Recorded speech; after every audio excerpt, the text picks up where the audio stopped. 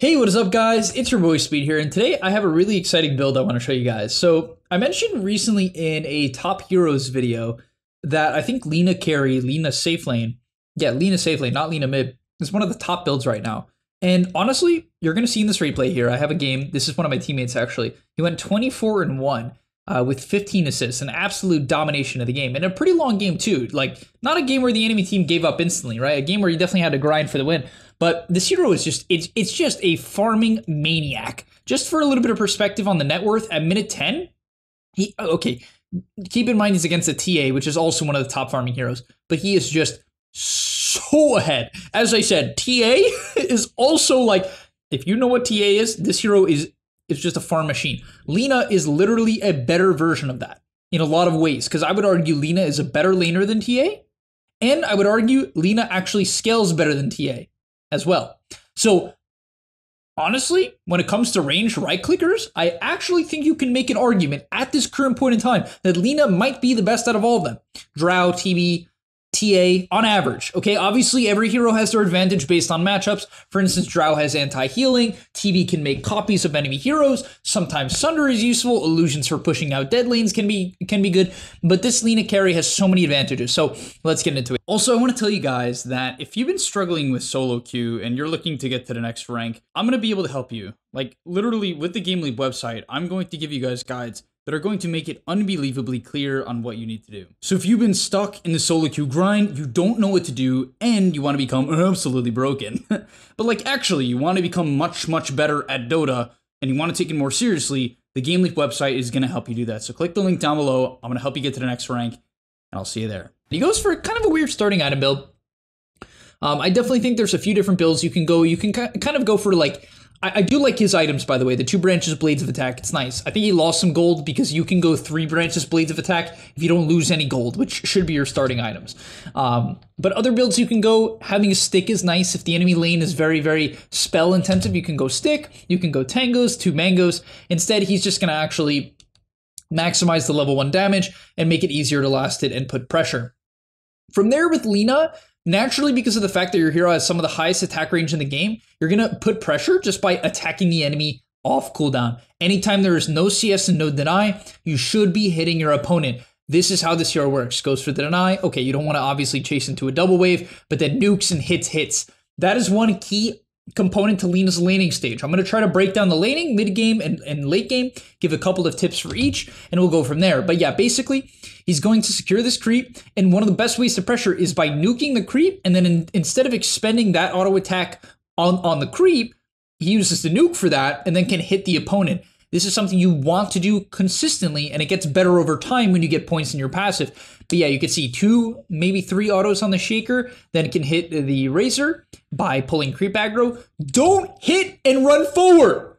You will die. You're not tanky yet. Okay, you're kind of slow at level 1. You're a ranged hero with bad armor. Don't hit and run forward. You want to nuke, hit, and then chill. You're going to pull creep aggro. Don't nuke and run forward. You are griefing. Okay, so yeah.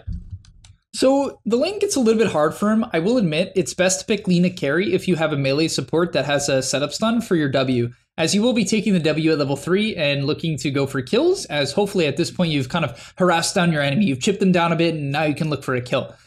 This lane has been a little bit rough for him. He's not getting fed too many tangos from Disruptor, so things are a bit weird. But you can see when you hit 7 stacks of your Fury Soul or Fiery Soul, people get so mad when I call it Fury. Can you not say...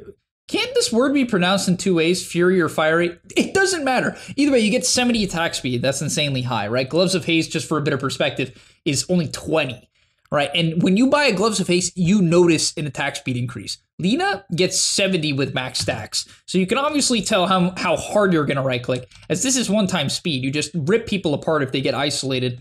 So any lane that's stun into stun is devastating.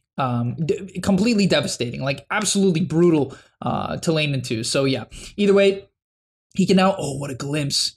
That's a great play, and they get a double kill. So I guess that is kind of the synergy. They have glimpse into LSA as they pick up a nice kill. As he queues up the Javelin, is he really going to buy that? No, okay. Yeah, he changes his mind, ships out, infused raindrops, stick and mangoes, or a mango, and I like that. You're going to need Mana Regen to sustain this. That's partially why the Falcon Blade's good. The Falcon Blade is also great because it gives you flat damage, and that's what you want when you have so much attack speed. From there, the build is max E. And I had people tell me in the past that I was wrong for taking 2 points E. I just want to say, frick the haters, guys, because it literally means when you have 2 stacks, or 2 points in this, and you have 7 stacks, instead of having 70 bonus attack speed, you get 140. I mean, that's ridiculous. It's ridiculous. It's also an increase to the movement speed. It's not nearly a doubling. That's only, what, a 33% increase or something like that? But the point is that this hero just becomes nuts. And nuts. If you have a setup stun and you have 7 stacks, the hero will take half their health. Minimum to this combo. Minimum. A lot of heroes will just die from a stun to a LINA with 7 stacks. And from there, he picks up a Javelin. Javelin is a proc-based item that does damage. And this is particularly good on LINA, once again, because she has attack speed, which is why the first item you will be buying is a Maelstrom, and you will see the farming potential of this. Now, once you have level 7, this hero is devastating. Absolutely devastating. There's no other way to put it. The damage output, even if you're having a bad game, like, and you've lost your lane somehow, which Lina's a good laner, it should be pretty hard to do that. But, like, the damage output is ridiculous. Just for a bit of perspective, this is 280 attack speed, okay? 280 attack speed.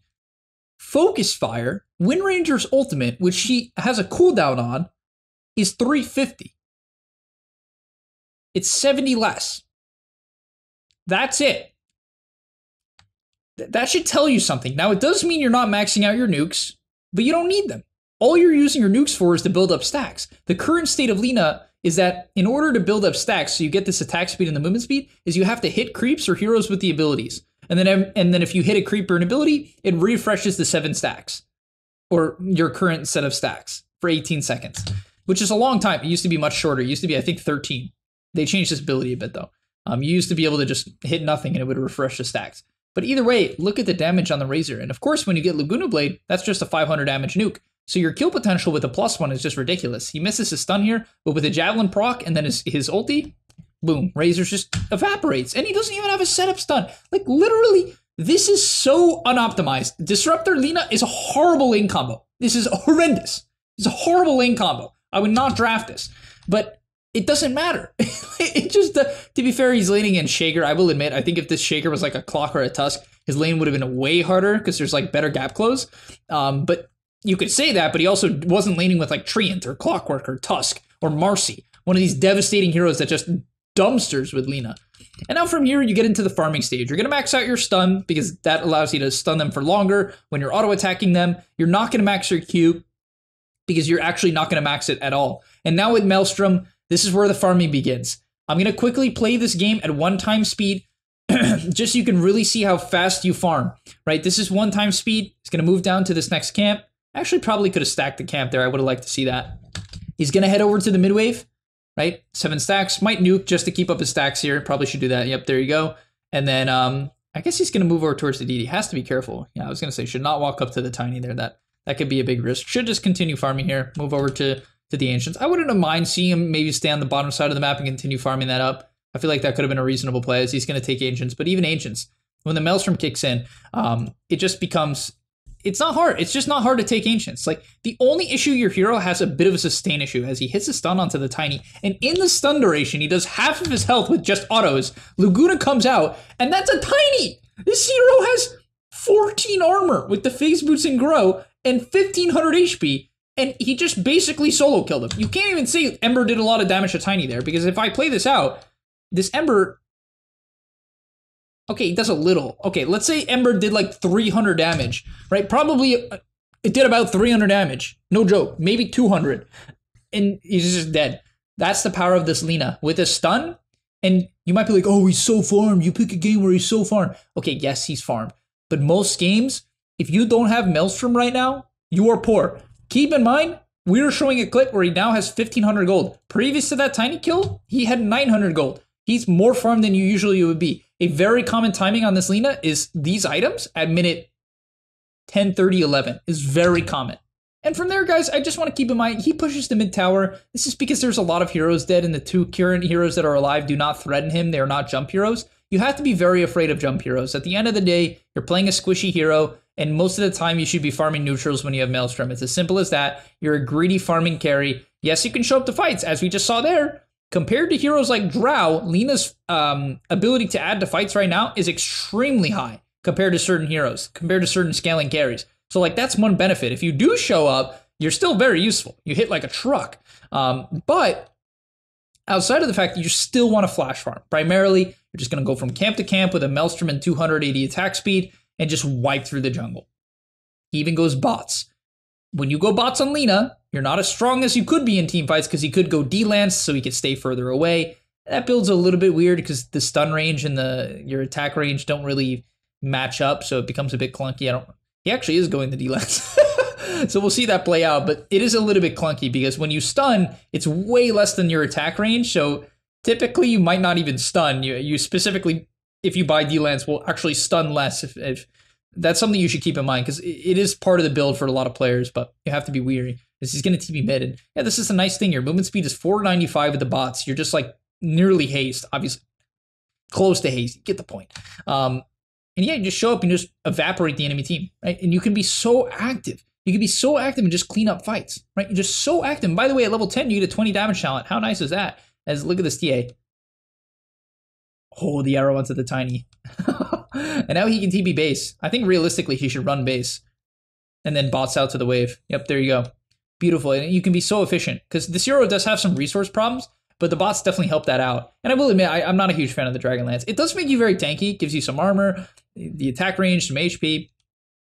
But I think it's a bit clunky. I'm a bigger fan. And the more safe build is definitely BKB. The pub stomp build is like this, but the safe build is definitely BKB after Maelstrom. It's much safer as he actually queues it up here because you're countered by jump, and most jump is magical early game. Most jump early to mid game is not physical. So that's why BKB Lina Rush is so popular, because typically everything that can kill you early game that has the range or the jump to kill you is magical. So the early BKB is just, it's so safe. And you don't need a damage item. He's hitting for 200 right now, not including Maelstrom procs, which do a lot of damage, by the way.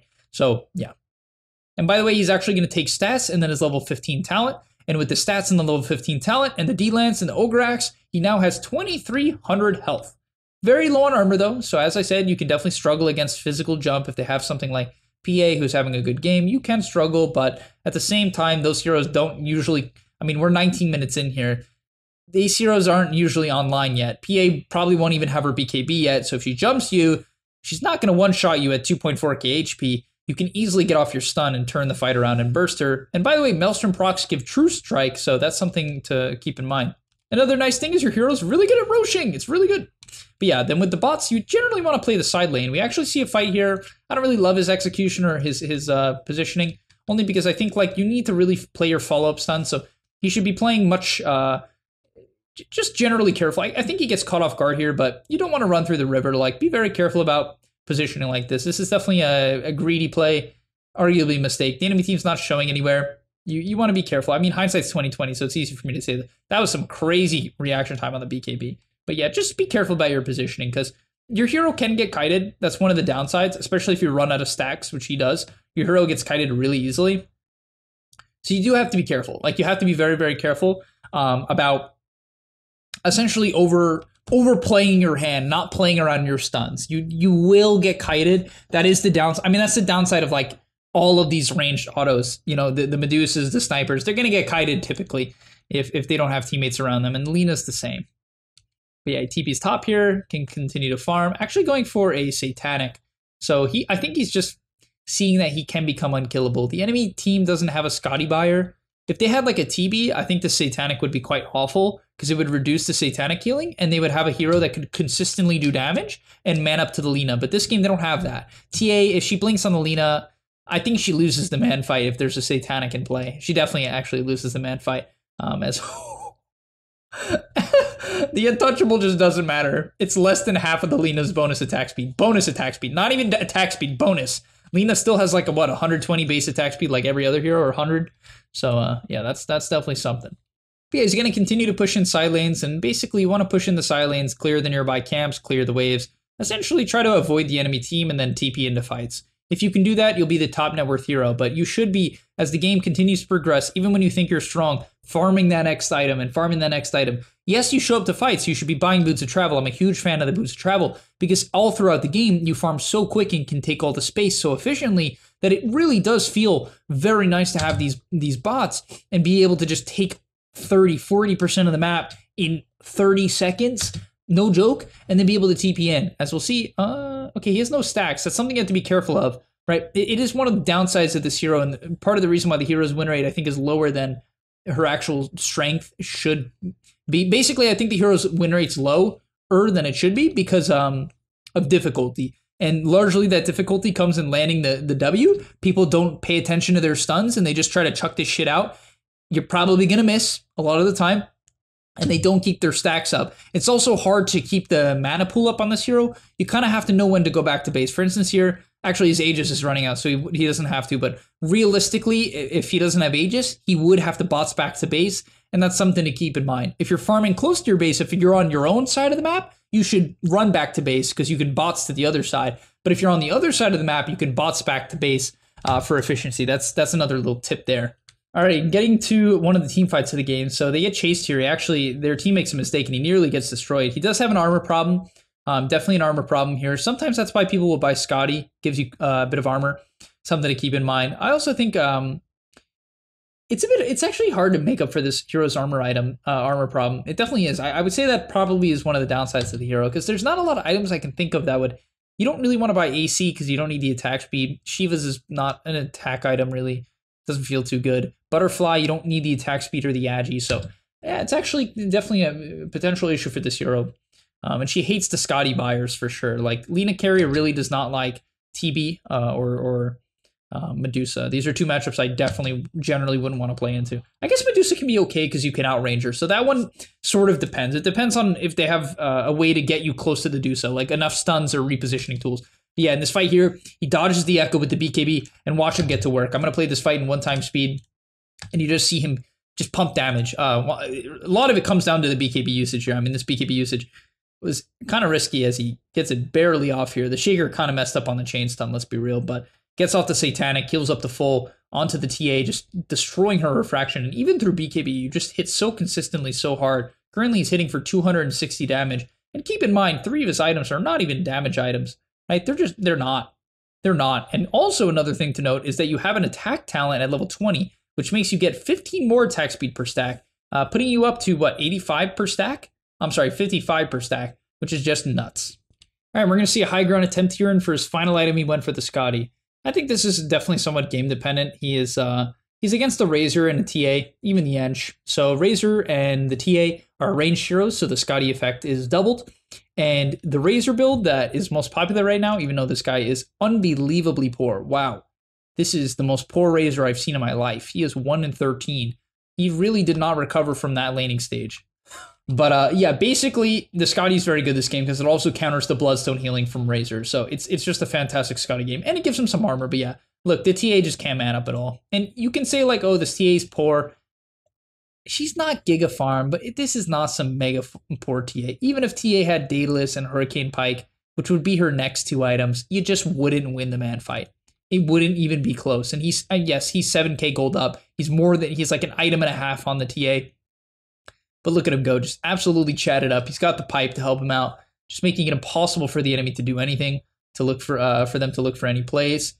As he's gonna get gone on by the Shaker here, just lives, doesn't matter.